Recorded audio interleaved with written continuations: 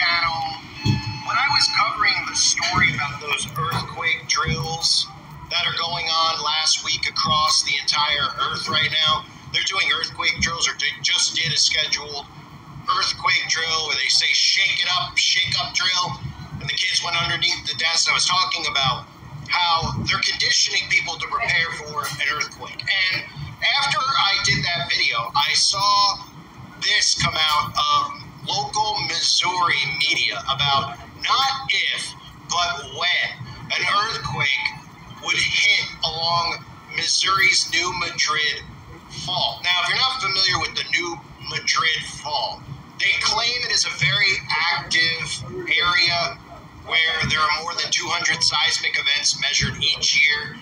But really what they're doing by telling you stuff like this is that they're preparing to unleash something in this area. And coincidentally, this all ties into predictive programming that I'll show you after I play for you this news clip, because even recently, a few months ago, I did a video about a B-level movie that came out called Continental Split, where they showed an earthquake directly underneath the St. Louis Arch, which caused a continental split. Now, if you understand what they're saying here with the New Madrid fault line, well, they're pretty much hinting at the same thing. So, back to the drills that were run. I showed you some of the drills that were being done in classrooms where they were showing children get underneath the desk and they were saying, hey, everybody, there might be an earthquake. This is what you should do to prepare. But in Missouri, they're actually running active earthquake drills where they actually have firemen and they have other personnel like EMTs who are running real drills, preparing for a massive earthquake where they would have to go down into a mall or an area and remove bodies out from underneath the rubble. So here is the clip that aired on the news, and keep in mind the theme, not if, but when. This could be, with the predictive programming I've seen, this could be something to monitor. Here's the news clip. Across the Midwest, thousands of people took the time to prep for a potential earthquake, part of what's called the Great Shakeout, many taking part in drills simulating what to do if an earthquake strikes. It's a worthwhile drill because federal experts warn a magnitude 6 earthquake or higher could happen in our area in the next 50 years. New Madrid, Missouri is home to the New Madrid Fault Line. A massive earthquake hasn't happened there in quite some time. But the question, what would an earthquake on that fault line do to our bridges, stores, and infrastructures? Infrastructure is important to think about.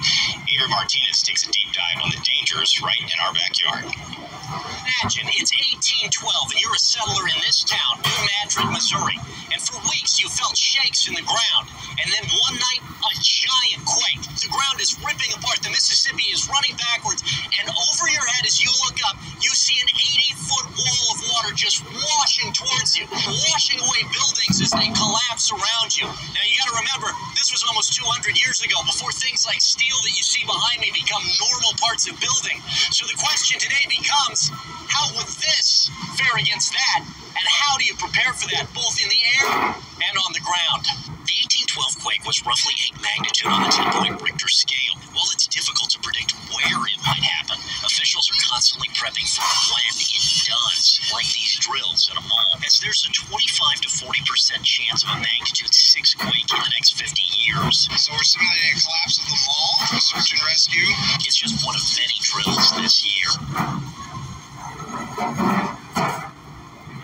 We were looking through rubble, smashed delivery trucks, try and locate somebody or a sign of life. Emergency planning is focused on saving lives instead of preventing the inevitable. This is reality. So those older buildings, the different types of construction over a period of years. Hundreds of minor earthquakes have struck along the fault this year, but experts say there's only a 10% chance of a major quake right now. A FEMA report found if the 1812 quake hit today, the damage could exceed $200 billion. USGS estimates nationwide $14 billion of structure damage and loss are due to earthquakes.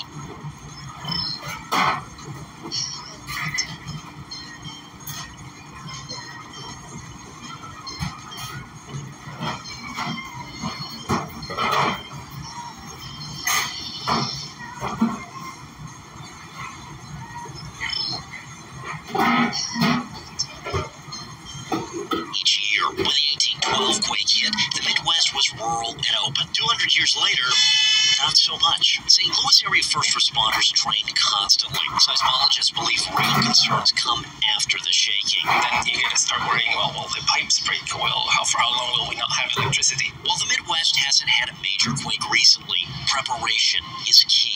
When you look at the St. Louis area, especially on the new enduring seismic fault, one could argue that we're due for one of those. Impacts to rivers, bridges, and trains are major concerns.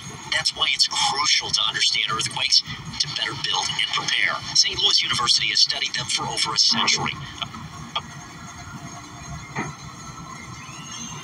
Program created to track the New Madrid fault. Why did we have the earthquakes? What was the nature of the earthquake? Where's the fault? Scientists estimate chance. We don't know when they're going to happen, and it's not because of a lack of trying. Buildings on soft soil near rivers are more likely to collapse. Seismologists study data so that if a disaster occurs, that there will be a response to help the people that are affected, and it will be done quickly. Nationwide, over 500 USGS computer monitoring stations are constantly watching. Pablo is a survivor of a Chilean quake.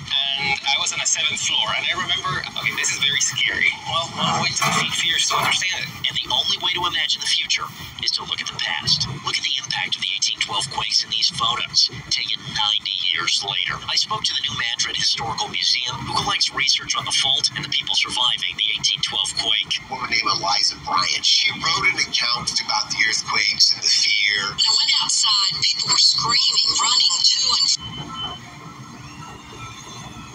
fro. The world exploded around it. Wrecked boats covered the river. Welcome to the Mississippi River. It's prudent to become worried about them, not necessarily afraid.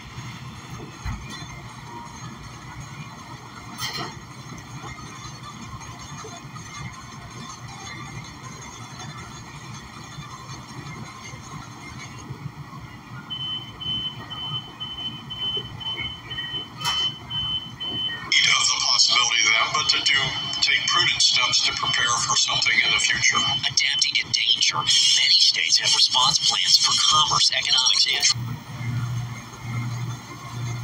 transportation. You have to worry about are the road structures down there, the bridges safe. So you can create a nice scenario for training. A lot of it is related to life safety. So if you're preparing for an earthquake, what do you do? Just get away from anything that breaks like glass. Train experts. It's a tough day at work for everybody here. And live. Be aware that it can happen, but don't live your life as if it was going to happen every day.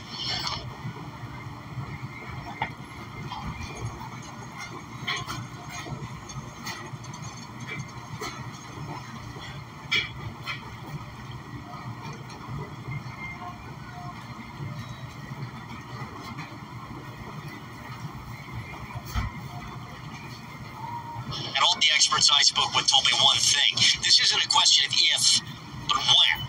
And when it does happen,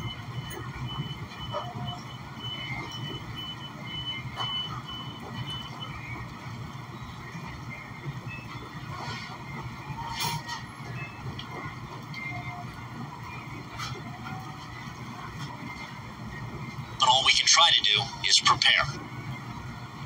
So they're telling you that there's concerns along Missouri's New Madrid fault. They're telling